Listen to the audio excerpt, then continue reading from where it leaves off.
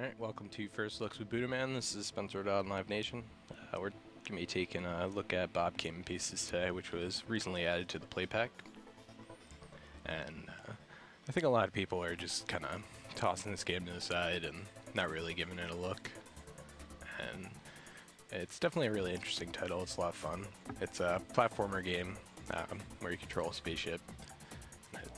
It's pretty heavily physics-based. Very dependent on gravity, obviously, with the spaceship, and the things in the world that you interact with. And you have a couple modes to play with. There's the adventure mode, which is the main story of the game, where you control the main character Bob and his spaceship, and you're looking for pieces to his ship so you can get home, basically, and interact with these different puzzles. And there's also the VR, where you get a playground. You're seeing the beginning of this, and you can see the parts that are available. And in the playground, you have an unlimited amount of parts, and you can really mess around with the ship and how you create it. And then also in the VR, there's different challenges, and some of them already have ships made that you can use, where you get a certain amount of parts to make your own. Here you can really see some of the creativity you're allowed. Obviously this whole video is sped up a little bit, so you can see me mess around with it a little bit. But basically you have a circular ship with 8 sockets that you can connect these modules to, which are basically just like a piping system. So after you build up this piping system with the modules, which are really just using for how many endpoints you want and their direction. You also have the tools, which are small, medium, large thrusters, and then push and pull beacons, which are beams, which I'll show in a little bit, but just right into the playground. So you can see a little bit of the physics at play. I'm just kind of playing around here. It's a pretty simple ship. Left and right small thrusters just for moving left and right. Kind of this floating idea, and then a bunch of little large thrusters, which is, as you can see, keep hitting the ceiling because they're overpowered, but as you can see, you can move quite far.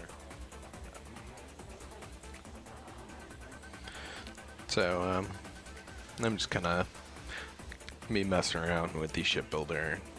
Let's make a little more intricate of the ship, because you do have that unlimited amount of parts. And basically what I'm trying to do here is make a ship that can, instead of just rock back and forth, have a little more turning to it, just so I can fly through all these blocks in the playground. Really show you how you can interact with some pieces in the world. And then I'm also going to add the pole beams and the push beams to the tops and bottom. And just while this is going on, I'll point out in the top of the screen you do have ship controls. You will see me save this ship later on, but there's also a clone tool and redo and undo. So as you can see, the ship, you can turn with it. I just kind of place the thrusters so you can do that, and I really just, it's fun to mess around with the physics of the game. And I don't know, games like this to me are always more about being a toy than a game, and playing through the story and stuff is fun, and I definitely would recommend doing it because it's a fun little story, and the opening sequence was cool. But it's a good idea to just trial this game, and I think you only have to do a few of the chapters, so you can get right in, mess around with this. And I think even if you don't have the play pack, you want to demo it, that's a great way to do it. And you know, the play pack's definitely been getting good. There's a lot of good stuff in there. There are a lot of older titles, but I always find there are games that I would have probably never played in any other form, because there are a lot of obscure titles. But so you can see here I'm adding the pull beams to the front and bottom, or the bottom's a pull, the top's the push. And then I have this turning motion that can kind of roll around the ground, and you can really see how well the physics handles in this game, which I think is something that's been really growing in popularity in today's gaming.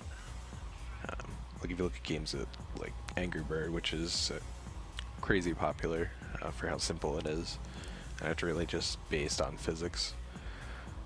So it's always good to see in a game. And this does it well. It's fun. And I mean, I played around with this for a large portion of my actual playtime in this game, and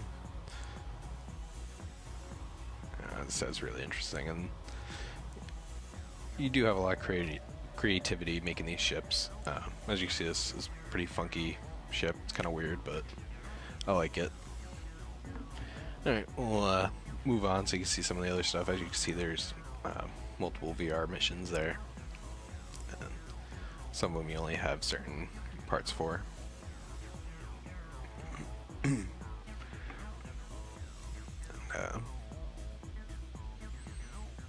there's a few of them that come with like a pre-built ship that's appropriate for the puzzle that you're going to be getting. As you can see there, that was a pre-made custom ship. There's quite a few that are like that. They do offer other parts too, so there's definitely a lot of replayability to this game, because all the puzzles really you can handle differently for the most part, with building a ship at the very least. And with physics-based games, everything isn't going to fall and move the same way it did last time, so that always adds replayability to games like this.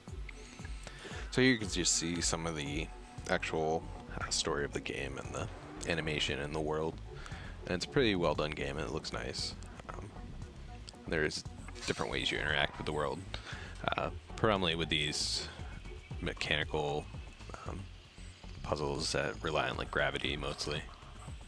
And there's also like the vines that you can burn up with your thrusters. This is only the 5th chapter, so like the vines are new to this chapter, so I'm sure there will be more interaction with other objects. Just watching some of the trailers for and the preview screenshots and stuff, you see like the ship and a ball rolling, things like that. A lot of the puzzles are just, like I was saying, like mechanical, removing a piece and a tree falls down, stuff like that. But, so it's definitely an interesting game, so check it out. And as always, thanks for watching. If you have any questions or anything, leave them in the comments, shoot us email, whatever.